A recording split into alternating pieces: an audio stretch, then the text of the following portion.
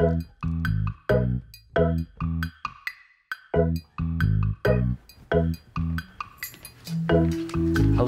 and welcome to my night library.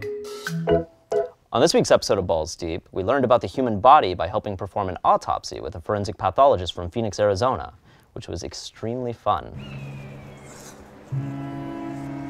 I'm gonna die. And so are you.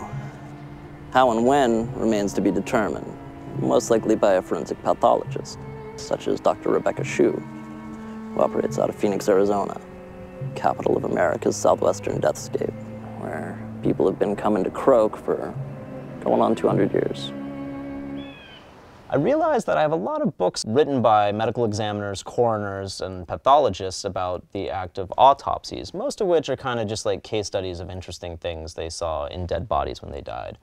Among my favorites are Where Death Delights, not quite ghost-written because his name's on the freaking book, of Milton H. Halpern, who was the chief medical examiner of the city of New York, and actually kind of created that office, I believe, in the 40s and 50s. It's very exciting stuff and essentially kind of perfect bedtime reading. There's also the picture section, which is always the best part of a book. I mean, that's half a head.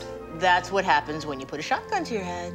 Now you see why I don't let my kids see my books. Of course not. I shouldn't be looking at this. Halpern's career was so eventful, he actually wrote a second set of memoirs called Autopsy, which comes in a paperback, perfect for taking on planes or trains, with its own great picture section too. The thing you realize from reading these autopsy books is for all the famous cases, you know, there's like hundreds more that were major media events at the time, basically trials of the century, that we've completely lost. It's also just interesting all the different ways the human body can die and what you can find out once it has died from there.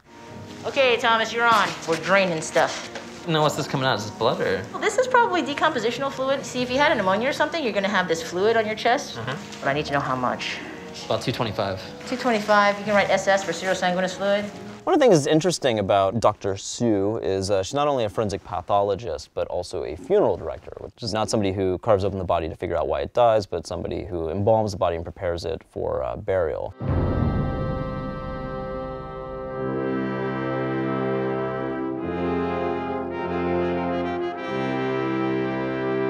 So this is sort of the training grounds for this kind of thing. This would be a mortician's kit that they would use to actually do makeup. Morticians are worried about how everything looks. Pathologists are worried about chopping it up and getting it off their table as quickly as possible. So obviously there's a little conflict of interest sometimes on certain things.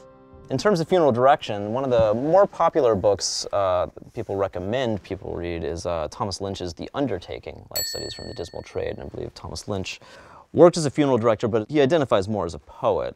If you don't want to get into like the real like nitty gritty, maybe this is up your alley. Not mine, however.